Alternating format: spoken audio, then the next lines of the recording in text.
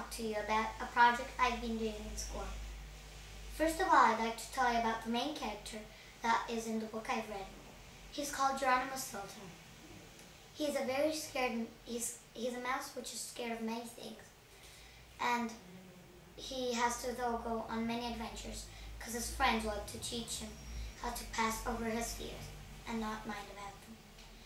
Now, as you can see in all of these books, they say Geronimo Stilton. You might think that he is a real author, but actually he is not. He is actually, the real author is actually Elisabetta Dami. She's an Italian author, and I'd like to talk to you about her. Elisabetta Dami is an Italian author. She was born in 1952. And she started writing her books many years ago. She ghostwrites and writes, and the stories she usually ghostwrites are famous stories from long ago. So her first book that she wrote in the series of Geronimo Stilton and she published was Lost Treasure of the Emerald Eye. And in English was first published in 2004. Now, I'd like to tell you about the book I've chosen, this book here. And it is called Fourth Trip in Fantasy World. And I'd like to tell you about what happens in the story.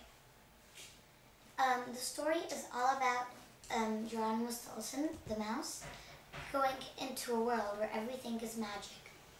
Because he has to save an egg of the species of silver dragons for the Princess Alice. Otherwise, if he wouldn't save the egg, the species of silver dragons might have been extinct. So, I'd like to tell you a bit more about why I think these books are interesting.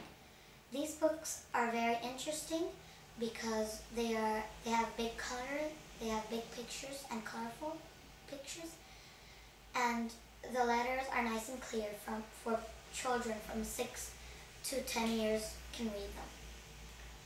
And the reason why this book is related to my culture is because I was born in Italy and I've lived there for nearly my whole entire life.